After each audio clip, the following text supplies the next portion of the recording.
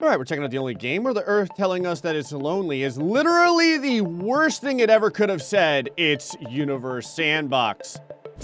The Earth is lonely, not for long. So the plan here is I want to add planets to the orbit of the Earth over and over again, increasing them as time goes on, and find out what that does to the different composition and surface temperatures and everything like that of the home planet. Now, before we begin, we obviously need a baseline, and so we're gonna start with something that's not very big.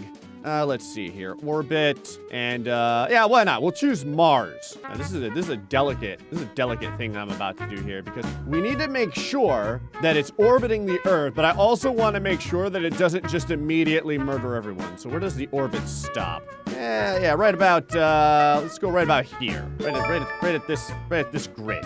Perfect. All right. Go ahead and speed things up over here and see what happens. Now, Earth has a lovely friend. You can see they're having a good time. Mars is chilling out. Seems okay. Let a few days go by. Average temperature is okay. It's dropping, but that's all right. We're moving into Canadian season up here, okay? So this honestly isn't a big deal. I wonder if Mars is any nicer now that it's kind of in the Goldilocks zone. Average temperature, minus 100 degrees Celsius. It's warming up. I think what's happening is the coldness from Mars, see, is leaching over to Earth.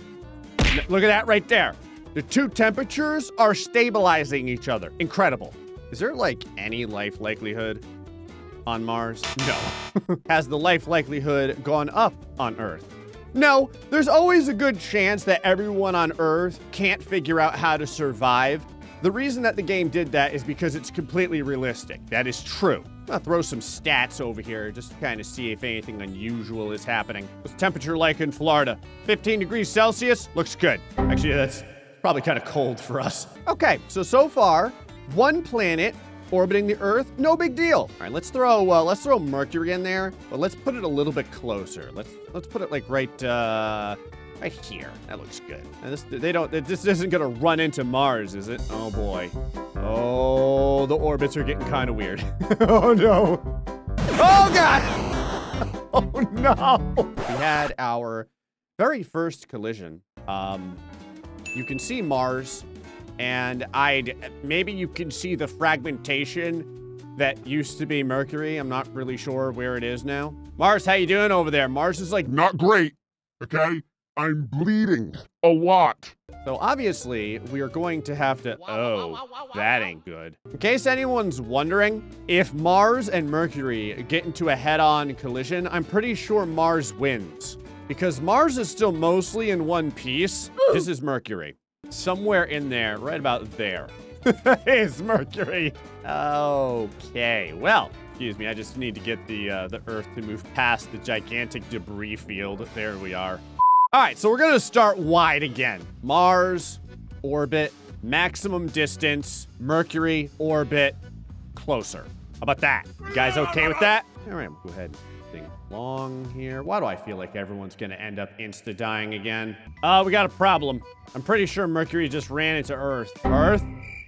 How you doing, man? Earth's like, well, it's 797 degrees for the average ambient temperature, so not great. The planet itself is also boiling, and all of the water has immediately evaporated. In case you're wondering, maybe like, hey, did that kill every single person on Earth? Yep, sure did. Okay, what I've learned from this is the planets that we're using are way too big. I need like another Earth, but like really tiny. Hold on. All right, here's what we're gonna do. We're gonna go ahead, and we're going to use an Earth, and then we're going to manipulate it. We're going to make it sad. Not really sad, just small. All right, so put an Earth in here. You know, whatever. I'll put it like this, but then grab it, radius, small, small, small, small. There we are. All right, how does this do? Look at that. Everyone's having a good time on super tiny Earth. How big is this? Right now, we're just doing like Earth radiuses. It's only like 400 kilometers for the radius. You currently have a 0.167% chance to live on super tiny Earth, even though it's 50% like Earth. Tiny, sad Earth, like an Earthlet. There we go. All right, we've got our Earthlet. It's doing very well. Now let us add many more. All right, we'll put another one here. Now, do these two intersect one another? Are they gonna end up blowing everything up? Or are we okay? Are we going to live in harmony? Looks like everyone currently is living in harmony. That's what I like to see. Put another one. Right here. There we go. Yes. All right. Now we're doing good. Let's just go straight up to 5. I'm gonna go with 5. So 1, 2, 3, 4, 5. Looking good. Everyone's revolving around the most important planet in the entire universe. I'm no longer lonely. How do the people of the planet feel? Has it killed everyone? No. It's killed 0.1% of the population, as a matter of fact. Greenhouse effect is still going strong. That's nice. Now, if you notice, having all of these other planets here, not doing very much to the temperature of the Earth. I think it's fine. In fact, things are going so well that I'm going to allow the tiny, sad Earthlet to grow up. I'll put another one, I don't know, like here. But this time, we're going to go ahead and increase the size. As big as the moon, about 5 times bigger. Yeah, there we go. We'll just kind of, there we go. Almost moon-sized. Perfect. Earthlet's older brother. Oh, yeah. Oh, that's perfect. This is working out so well. Everyone is okay. No one's fighting. Okay, some people are starting to fight. Hold on. Hold on. This could end up becoming very, very bad. I think we're about to, oh, nope, hold on. No impact. It's gone. It was close. It was almost real bad, but I think we dodged a bullet. We did lose one Earth. One of the Earths is gone. A few of the other Earths are having a family dispute. They are starting to fight now. I think this is what happens when I put the larger Earth on the outside. All right, what we're gonna do is we're kind of stuck at 5. So we're gonna go ahead and bring this up to 10. There we go. All right. The orbit, the rings of this onion are about to get very, very ridiculous. There is a very close, very good chance that someone's going to end up getting murdered in this inner familial ring that's going on right here. These are all the smaller Earths. Kind of the farther away they get, the more they grow up. Hold on, we remember the one Earth that left the family? They ran out of money, okay? They were gonna go, I don't know what they were gonna do. They were gonna become a, oh no! Oh, God. What happened over here? Stop fighting.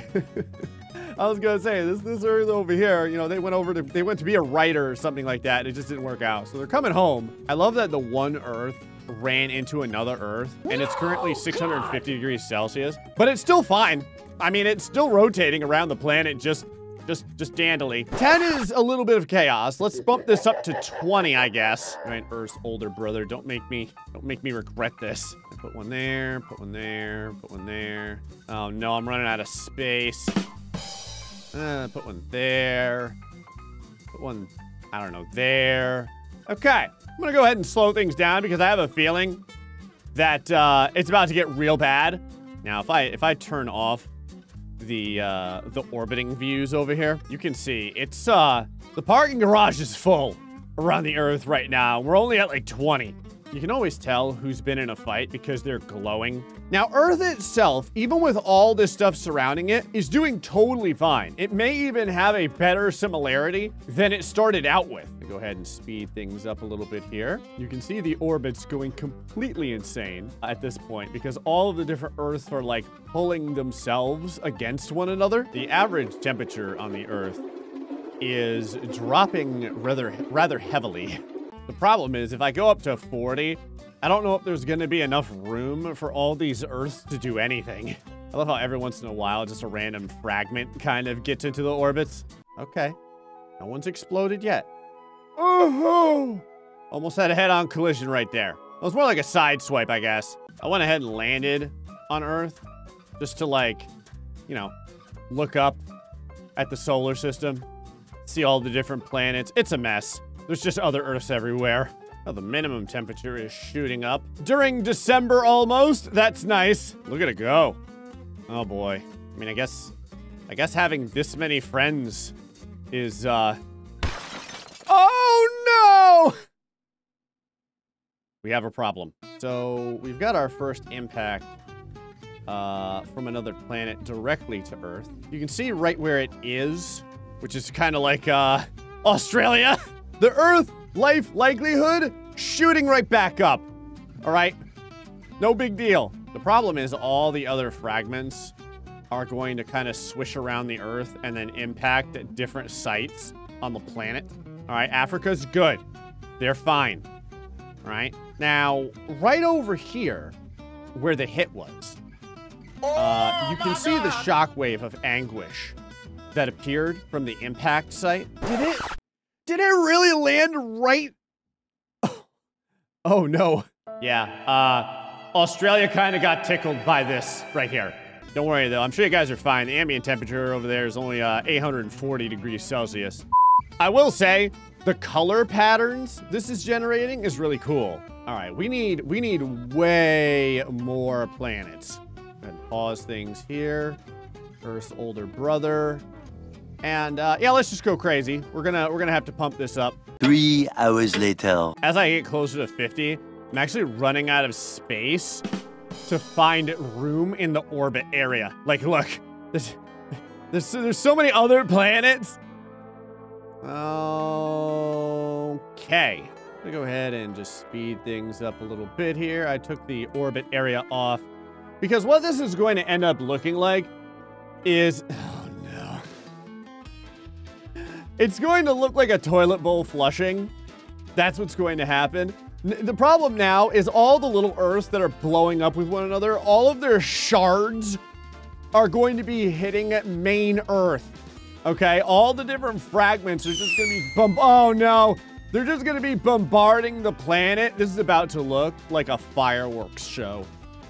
Because all over the place, it's like a shotgun blast of fragments flying out at 19 kilometers a second, okay? From the impact site. Lonely Earth, how's everyone doing over there? The impact site of death is growing. That's bad. It now encompasses half of the planet. On the plus side, there's still a 1% chance that everyone is okay. Yeah, there's another explosion. This is really cool. It's like all you have to do is just wait, and then there's another fireworks show happening. And they get like bigger every time. You can see a couple of Earths are trying to peace out. They're trying to leave the area. They're like, listen, we parked outside of the parking garage. We don't want to be involved in this. Yeah, get back in here, okay? There's so much going on right now. There we go. Yep, more explosions. Ring of death surrounding Earth. Looking good. Got another Earth getting too close. All right. May end up getting shot. There's Earth over here not doing great either. It's just a vortex of souls from the other Earths surrounding the I'm no longer lonely Earth. I'm no longer lonely still has a 0.5% chance of life likelihood, even though the average temperature on the planet is 2,400 degrees Celsius. What's funny is we've gained more mass than we've lost from the impacts. So that's nice. The planet is growing. Well, that's probably bad. Yep, there was another impact right over there. Someone just lost a bunch of sad dust. Bye. Yep, there goes another explosion. Another two planets just collided. One planet came out as the victor, though. It's larger than 1/4 the size of Earth right now, which is pretty good. Like if I pull back over here and I just kind of like move things along a little bit faster, I feel like it's only, yep. Oh, hey! Happy New Year, yay! There's life likelihood. Shot way down, but now it's going back up. It's just total chaos over here. Like, if you look at the entirety of the solar system, everyone's having such a good time. Everything's totally fine. And then you get over into the Earth area, and it's just a mess. It is just a giant debris field. No one's taking out the garbage. Okay, the recycling is not coming. More explosions over here. Life likelihood kind of bounced around from 0 and not 0. Could be any of those things at any given time. So here's what I'm gonna do. It's probably going to break the game, but I'm gonna go ahead and go from 100 to 200 things orbiting the Earth now. Let me clean all this up first. So I put down 100 of these. I wish I was lonely again. I put down 100 of these. I'm gonna go ahead and unpause and speed time up a little bit. You don't really want to go too fast here because it's like a fleet of small Earths that's orbiting the original Earth, okay? Like you can see the trail of all of them following. Okay, we may have a couple of planets that are intersecting over here. I gotta get the trails off. There's just too many. All right, everyone. We really only have a couple of, yeah. We only have a couple of moments here before the death parade starts. And there it begins. Yeah, we got fragments moving around at 27 kilometers a second now. Isn't that nice? Getting faster. How long is the original planet going to survive, I wonder? Because again, it's just going to be like constantly getting pelted by pebbles flying at like 30 kilometers a second, which isn't great for anyone's health. Let me try and draw in a little bit closer here. I'll even see. Yep, there we go. Speed things up a little bit more. It's getting close, man. Everyone is getting very close. I've got a bad feeling about this. Oh, it missed. We're fine. Everything is okay. The cool part is that the family is mostly fighting amongst themselves. Okay?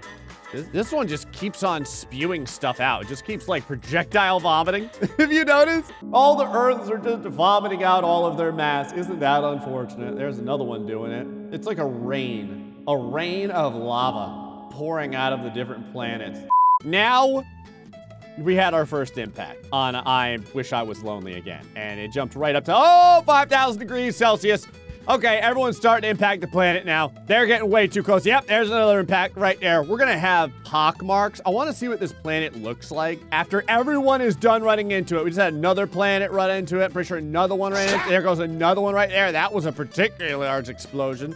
Lots of mass getting absorbed, okay? Isn't that nice? Don't think that we're the only ones being attacked, by the way. All over the place, Earths are going absolutely ballistic and running into one another. Oh, what a weird look at this. Whoa, what just happened? What just happened? We got shot out of the solar system.